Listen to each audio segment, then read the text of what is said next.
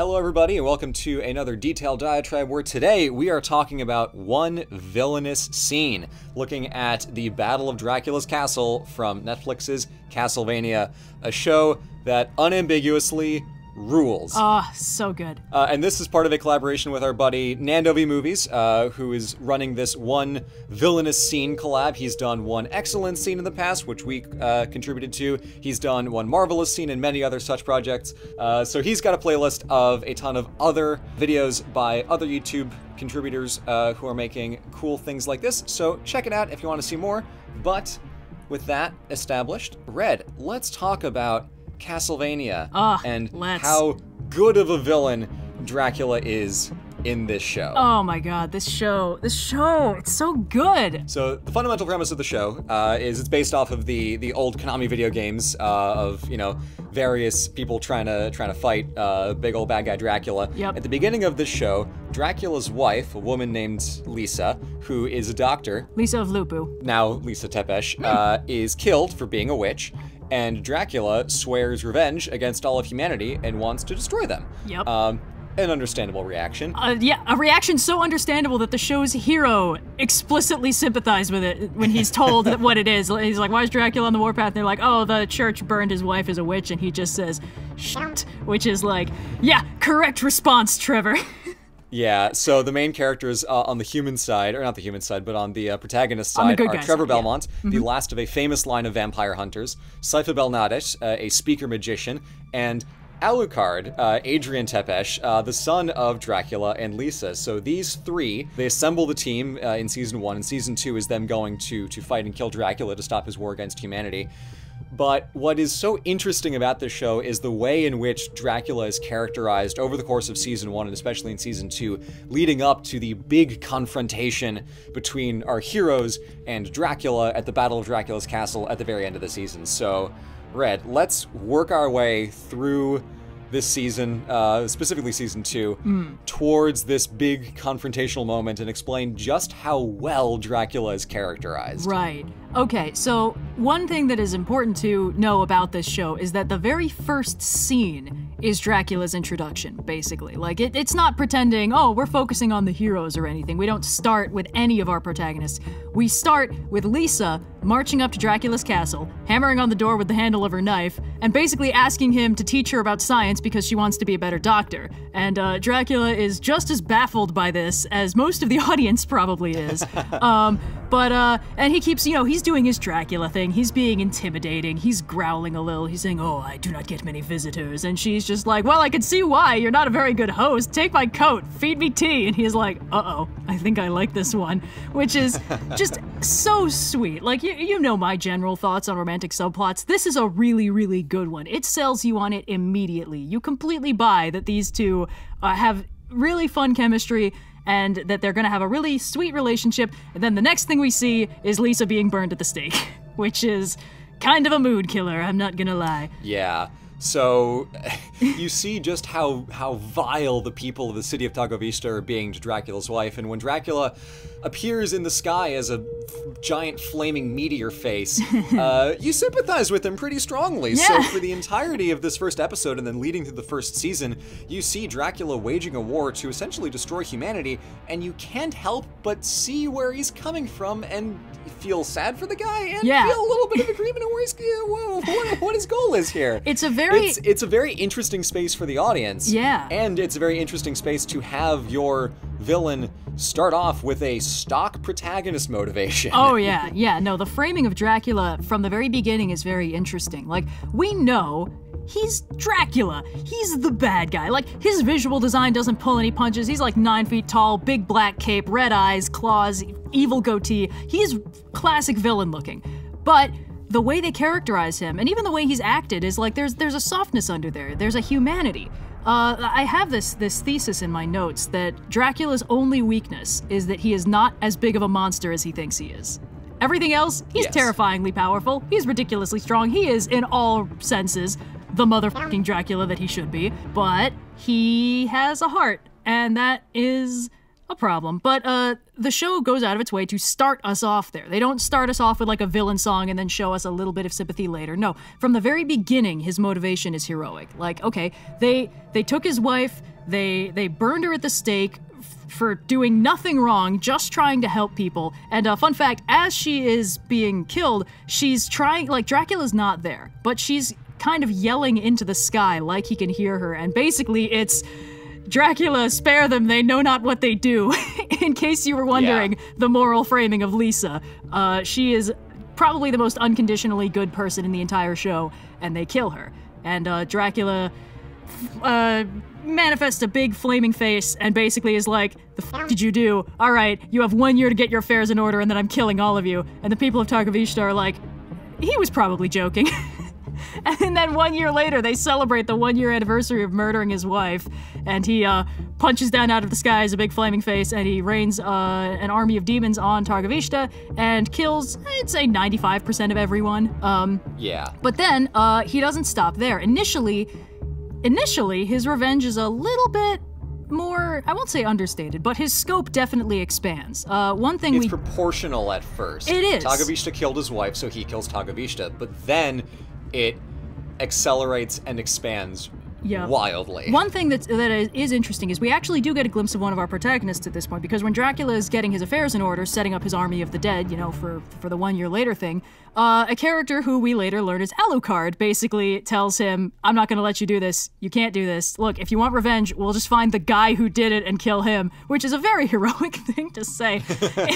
Alucard. But basically, he's like, I'm not going to let you do this, and Dracula injures him badly enough that he spends a year recovering under a city. We'll find that out later. But, you know, basically the point is, they both want revenge. They both miss Lisa, but Dracula has concluded that all of humanity needs to pay, because, specifically, Dracula's idea is that there may have been innocents before, but now there are no innocents, because any one of those people could have stood up and said, this is wrong, and we're not going to do it anymore.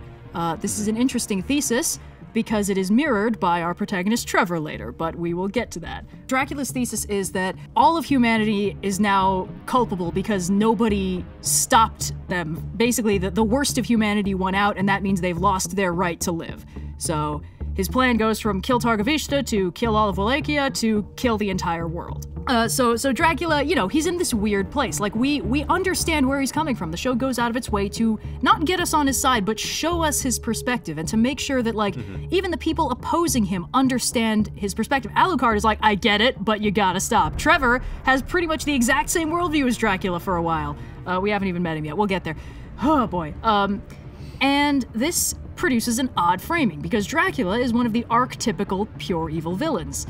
And in the games, he is kind of the ultimate final boss. You know, he's the guy at the other end of an army of minions sitting on a throne chucking wine glasses. He's that archetype.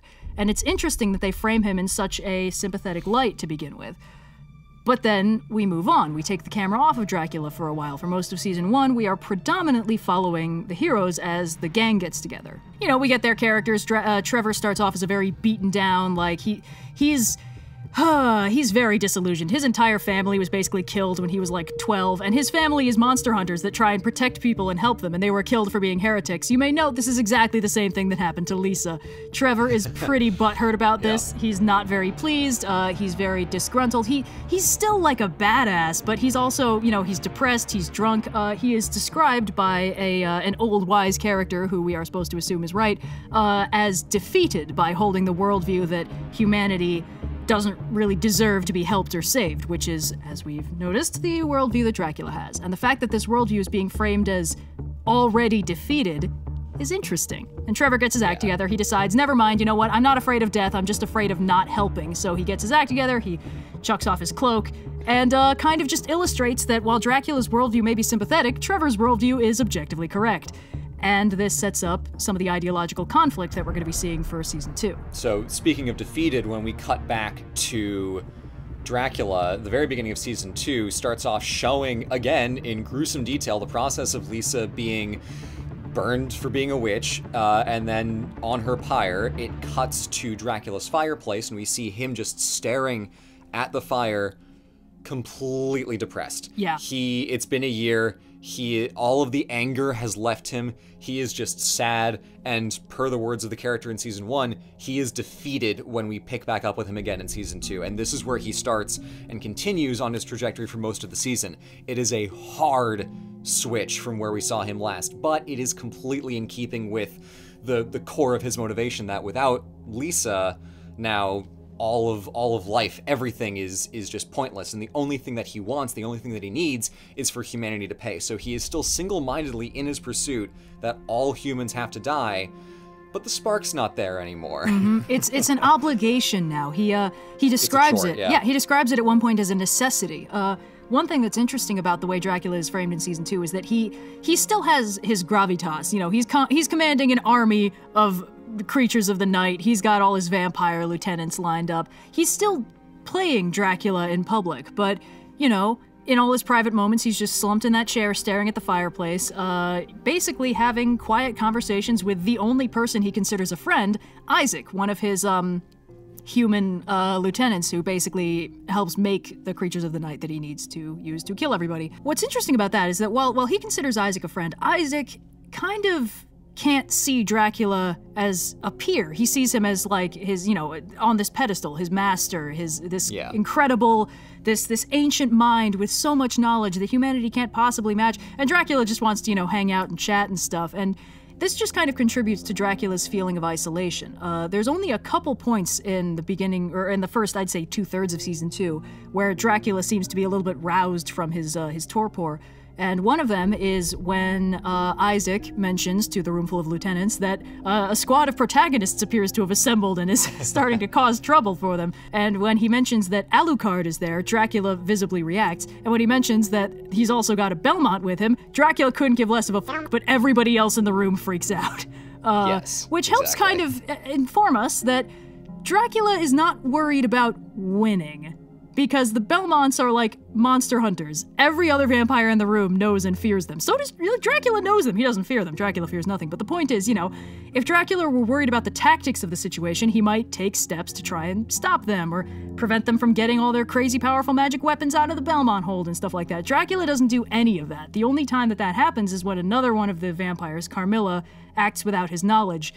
Because she's actually concerned about the tactics of the situation. Yeah, the only reason that Dracula cares that Alucard is potentially on the scene is because Alucard presents a thematic and philosophical counter to Dracula in the way that Trevor presents a tactical and strategic counter to Dracula in the eyes of the rest of the court. And that's what Dracula is scared of. It's not anything material. It's the thought that someone is specifically in a fundamental psychological and philosophical opposition to what he wants. And the only other time that we really see Dracula get angry and get out of his malaise is when the vampires in Dracula's own court go around him or contradict him or do anything to get in the way of what he wants.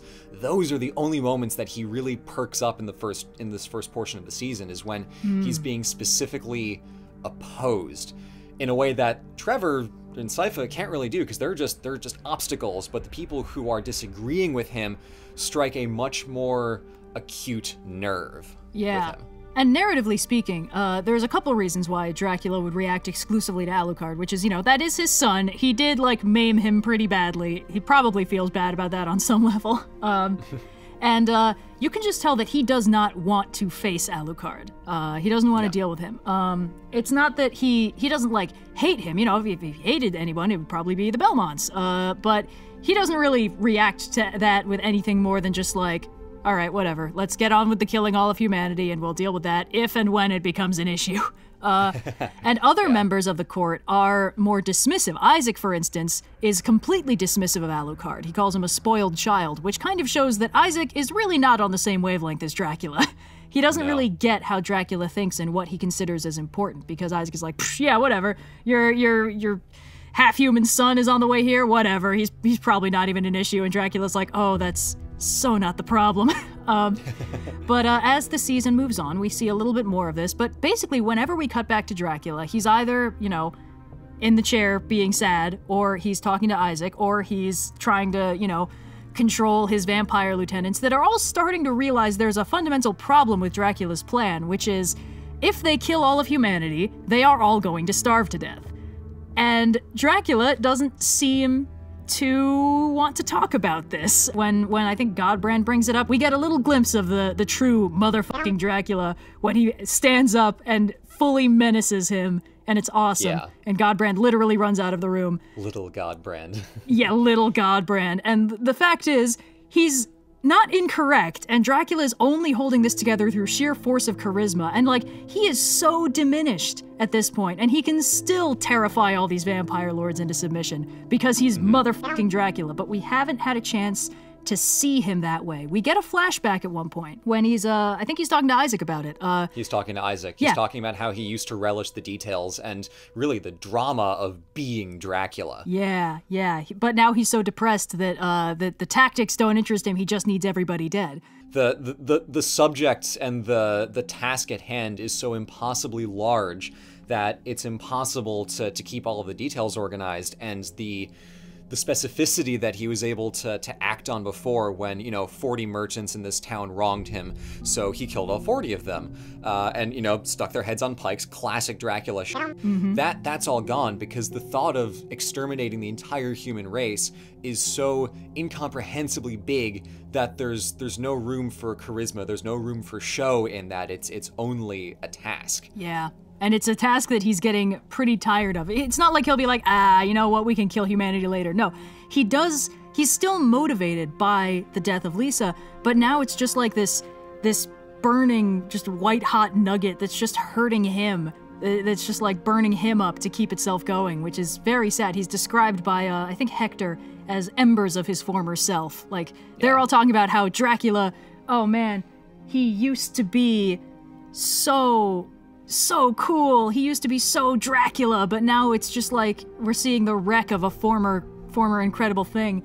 And so that's what we're seeing from Dracula. And it's interesting that we are constantly cutting back to Dracula, because for most of the season we are following Trevor, Sypha, and Alucard on their way to the castle and to get powered up so that they can ground the castle and kill Dracula. Like, they're prepping for the fight. They're the heroes. We probably should be following them. But we are constantly aware of what Dracula is doing, feeling, and thinking, which essentially produces this dramatic irony where we have more information than any of the individual characters in the series. And as we build up to the final confrontation, the tone gets fairly morose, which is good. That's a good tone for this, but it's unexpected. It's our heroes going to kill Dracula. How is that not the most heroic, triumphant thing? But one thing they don't shy away from is that Dracula is Alucard's father. He was a good father. He raised him well with Lisa. Alucard doesn't like that he has to kill him. Yeah, he outright says, when Trevor asks, are you ready? Alucard says no, but, let's get it over with. Yeah. Alucard is clearly extremely conflicted by this. And he obviously gets a great many traits from his father, and clinical depression is apparently one of them. Well, one thing that I think we can't overlook is that Alucard is at most like 19 in this show. He looks like a grown adult because he matures very quickly, but like, if you look at the numbers, he can't be anywhere near emotionally mature enough to handle having to kill his own father to save the world. And like, the thing is, this whole operation is his idea. Like, Trevor is content to just kind of keep helping individual people. Sypha is just kind of generally heroic. Alucard is the one who's like, if we want this to stop, we have to go murder my father. I don't like it. I'm not a fan of this plan. We have to do it anyway. Oh man, he's a genius. He's been around for centuries. We're going to be losing knowledge that humanity could have benefited from, but unfortunately we have to kill him. And it's like, I get it, you're conflicted, but you are correct. We do have to kill him. And so that's kind of a through line, and it sort of slides into the center of the focus as they ground Dracula's castle, very slowly ride up an ice elevator into the red moonlight to get there, and prepare to kick some ass. And again, the dissonance that we've been seeing all through the show between Dracula as, the villain at the other end of the massive army, and Dracula as this sad guy alone in his house because his wife is dead and his son is, well, that's fine. It kind of comes through here because our heroes kick ass, and it's heroic and cool, and they're playing like an orchestral remix of Bloody Tears, the iconic Castlevania theme, and like everyone watching it is like, yeah! And then when they get through all the minions and they go to fight Dracula, it's like, oh wait, this is sad again. But then we get Dracula, Well, there's a visual hint that Dracula is maybe, once again, the motherfucking Dracula we've heard so much about, and that his eyes fully go blood red, and so does the moon. Yes. Not sure how he did that, but it was really cool. You can tell this boy is angry now. Oh, he's an angry boy. When Dracula recognizes, okay, I've been betrayed, you can't even get good staff to help you kill humanity these days, whatever. He goes full Dracula, basically, with one caveat. He saves Isaac first. Isaac is like, I am prepared to lay down my life for you, and Dracula's like, we're not doing that, and he chucks him through a transmission mirror to save him. So Isaac basically ends up in the middle of the Sahara. So, saved is relative. Dracula prepares to fight. And basically, the minute the heroes arrive, he is Dracula. He's like proper Dracula. Alucard walks in, and I believe he says, I think their first words to each other are, Alucard says, father, and Dracula says, son. And then they have an ideological argument over whether or not this is what Lisa would have wanted. Alucard says, this stops in the name of my mother, and Dracula says, it endures in the name of your mother. Yeah. So the fundamental disconnect between how both of them perceive it is manifested in the fact that Alucard is here, and he is really the only person who can philosophically show, just by his existence, why Dracula is wrong in this, and that thought is infuriating to him. Yeah, and it's important to note that we are seeing emotions from Dracula in this fight that we haven't seen since he destroyed Targovishta. Like, he's like smirking and snarling, and yeah, it's all the classic pure evil Disney villain stuff. It's what we want from Dracula. He's angry, he's frustrated, he's, confident and smirking and dismissive of the heroes, like all that good villain stuff. And of course the heroes, come in, prepare to fight, and it goes very badly for them. Because even though there's three of them, even though one of them is a powerful mage, even though one of them is an incredibly well-trained vampire hunter, even though one of them is fucking Alucard, who we have at this point never seen even slightly ruffled in a fight. Like, we've seen how competent these guys are. We've seen them fight together. Like, Dracula is the first thing we've seen that they have had to, break a sweat against. And that is indicative all on its own. But Dracula's attitude is just so perfect in this scene. Like, we know his motivation. We realize what's going on here, but we also know why the nuances and the sympathies of his motivation don't matter right now. This is just the knockdown, drag-out fight that everything's been building towards, of basically, are we going to kill all of humanity in the name of my mother, or are we going to save humanity in the name of my mother? And that is... so that lets Dracula drop the sympathetic stuff. That lets us not focus on, he cares, he's got friends, he's sad, he's depressed. That just lets him be like, all right, let's put all that on the shelf. Right now, we are killing some people. And he's really in his element. And this fight has a lot of really good Dracula moments. But again, it's made more powerful because we know Dracula as a person now. He's been humanized for us since basically the very beginning of the show. Like, we sympathize with him. We know he's bad and that killing all of humanity is bad, but we recognize what he's going through. We see the person behind motherfucking Dracula. And we've also seen how even relatively minor displays of power earlier in the season have absolutely exhausted him. Like when we were talking about how Dracula stands up to Godbrand, after that scene, he collapses into his chair, completely wiped. Yet here, at, 1% of his theoretical power level, he is basically wiping the floor with the protagonist. Yeah. So it is terrifying how powerful this character is when the presence of his son makes him so furious that every single emotion he was holding on to earlier is just, right out the back of his head, and the only thing that's on his mind is being Dracula and just being a machine of death. And what's interesting is that Dracula and Alucard, of course, their dynamic is very loaded and complicated. When they're having that little ideological argument, like, you can feel the emotions are boiling just under the surface. Trevor and Sypha, Dracula's in his element. It's just, a couple monster killers come to try and take out old Dracula. All right, let's do this. And he knows about Belmonts. He acknowledges them. He doesn't think they can kill him all that much. But there's a great scene, just the perfect part of this scene, Because when the fight starts, Alucard attacks. Alucard is very fast. Alucard hits first. Dracula catches his sword and starts pushing him back with 3 fingers, and we're like, uh-oh, we might be in trouble. Yep. Because, like, Alucard is he's stronger, faster, tougher, he's got all these magic powers. Everyone else in the team is basically just a regular human with some unusual skills. So it's like, uh-oh, they got Worf. What are we gonna do? And I think so that's the first sign that, uh-oh, this might be bad. I believe the second sign is that Sypha chucks I think it's a fireball or something at him, and Dracula closes the distance between them and, like, actually injures her for the first time in the show. So that's another sign where it's like, oh no, things might be bad. Trevor takes this as his sign to try, and he runs up and punches Dracula in the face. And this doesn't do it, like, Dracula doesn't even move. He just slowly turns and he says, "You must be the Belmont."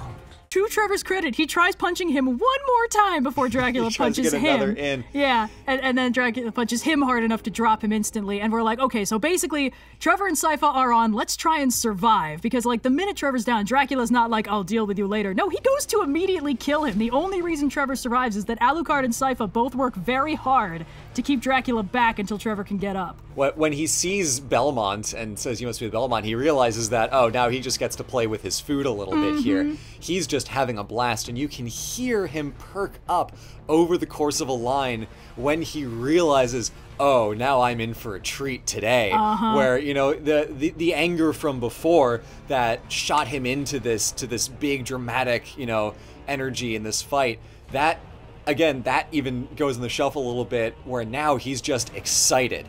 That he's so single-minded now, whether it's being sad, being angry, or in this case, you know, the joy of the drama, that he's just all about it. And he's a little caught off guard when he remembers, like, oh, Alucard's here too. Yup.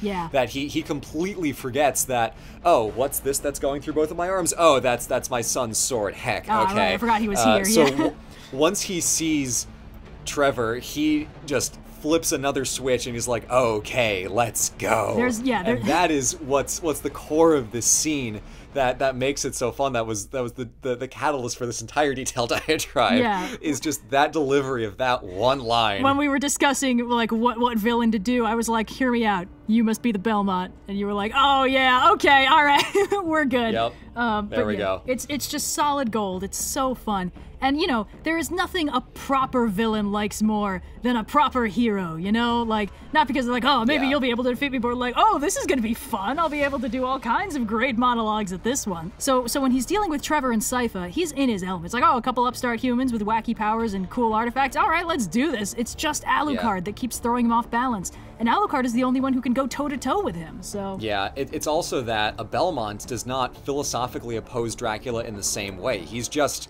a guy who wants to fight him. When he sees Alucard, he knows, like, okay, my son stands for something philosophically completely the opposite of what I want, using the name of my wife to make that happen, whereas Trevor is he's just a Belmont. I would say that there's one ideological difference here that's quite interesting, because Trevor, as mentioned, has a very similar perspective to the world on Dracula. Like, you know, he's gotten a little bit more optimistic, but he's still kind of like, I totally get why he's doing it. We just need to stop him. Alucard is the one who's like, his reason for doing it is fundamentally flawed. So, like, Trevor is not the kind of character to be like, is this what your wife would have wanted? He's not gonna do that. He's gonna try and kill him. He knows how this works. But Alucard is the one who's trying to talk him down, because, like, your fundamental premise is flawed. Lisa wouldn't want this, so you should stop. And Dracula does not like hearing that. But Trevor doesn't ideologically oppose Dracula in the same way. He's like, I get it, I really do, but this is my job, so all right, let's do this. That's what makes Trevor easy for Dracula and fun. Yeah, easy and fun. It's like a little workout. It's Alucard that keeps making things spicy. And as the fight progresses, it becomes pretty clear that Trevor and Sypha, the minute they start closing with Dracula, it's just like, all right, will they be able to survive for like 3 seconds for long enough to Alucard to intercept and save them? Because they're very squishy and Dracula's not pulling any punches with them.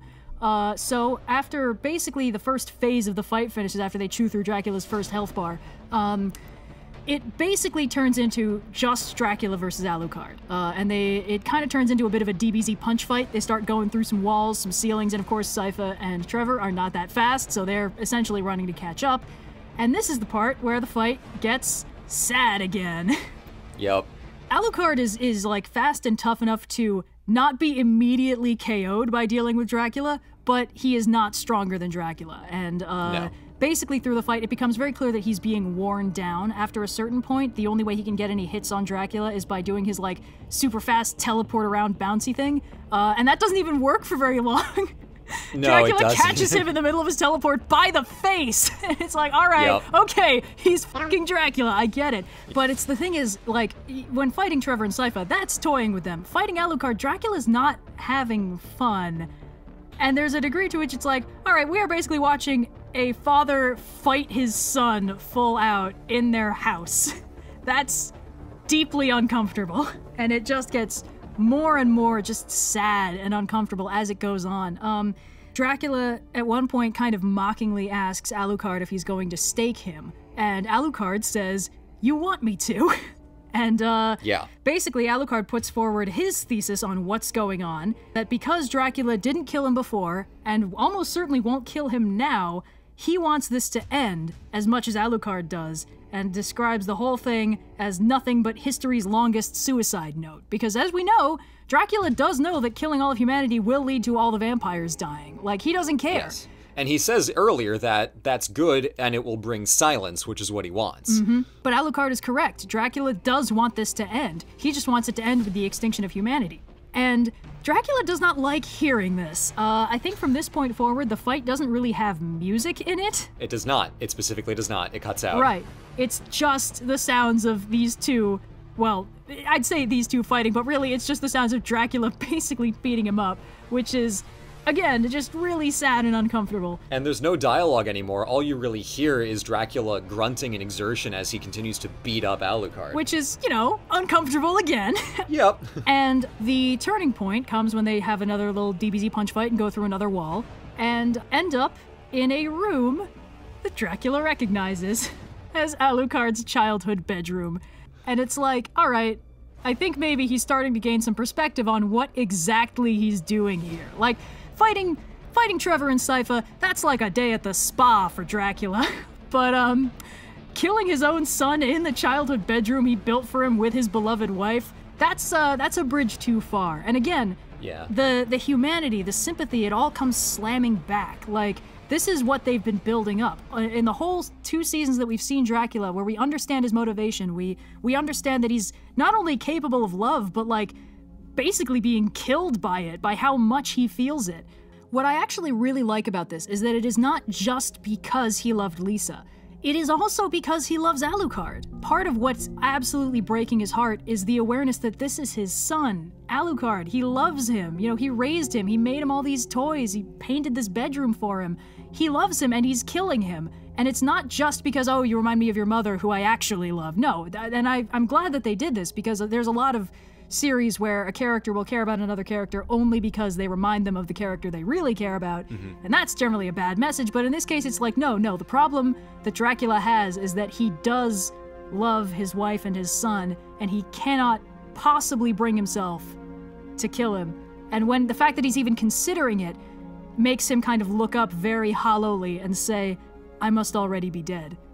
And from that point forward, he is fully on board with dying. Like, and it's hard to watch at this point, because like, he's not fighting back. Alucard breaks off one of his bedposts to use as a stake, and it's like, oh, the symbolism, oh, the trauma. And when he goes to stake Dracula, like, Dracula helps him along the way, and then as he's sort of, you know, burning and dissolving and like the flesh is sloughing off, he's like reaching out to Alucard with his like horrifying rotting claw hands, like he's trying to hug him. And of course that's when Trevor and Sypha show up and they're like, oh no, Dracula's menacing our friend, and they cut off his head and burn him, and it's like, ooh, Alucard will be talking about this in therapy when it's invented in 400 years. No, it's a really hard scene, and I think the combination of realizing that Dracula not only lost his wife, but is now driving away his son by way of fighting, that he is pushed off both of them, is the double whammy that really does it. And of course, obviously, the visual juxtaposition of the broken room serving as the representation of the broken family. It all hits all at once, and Dracula realizes that despite, you know, all of his various efforts to reach out and make bridges with people like Isaac, he has absolutely nothing left. Yeah. And Alucard makes that abundantly clear when he explains to Trevor and Sypha that Dracula died a long time ago. Yeah. So this whole thing that we were going towards, you know, in the end, we share Alucard's perspective that's very somber about this. Like, there's no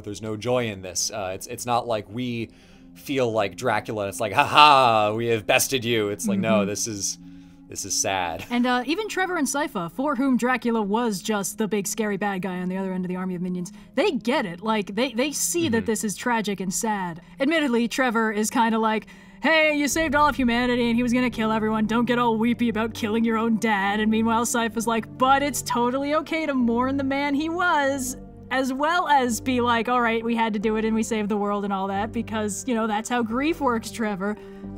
Which is good, you know, like, even at the end, they are really kind of leaning into, this was an emotionally complicated endeavor. Like, yeah, it was, we're fighting Dracula, the ideal pure evil villain, but also, that's his dad, and this didn't have to happen, and this is a tragedy. It's these people where things could have worked out well for them if Lisa hadn't been killed. Everything would have probably been fine. She was, like, working on turning Dracula into a better person, teaching him how humanity worked so he could, like, walk among them and not be so distant and dismissive of them. And if she clearly made a lot of progress with that. She had, yeah. No, she had. And that just makes the whole thing really sad, because this didn't have to happen, but circumstances made it so that it did have to happen. And all that we're left with in the end is a big empty castle, and Alucard, and his 2 dead parents. And it's like, oh boy. And then there's 2 more seasons of the show. So, like, they don't shy away from dealing with the emotional consequences of that either. No. The nice thing, though, cutting way ahead to the very end of season 4, through mystical shenanigans, we get the ending that Dracula and Lisa kind of just appear and are like, how did that happen? I don't know. You want to go way the hell north to the farthest reaches of Scotland and camp out there and be the inspiration for Bram Stoker's novel in 300 years?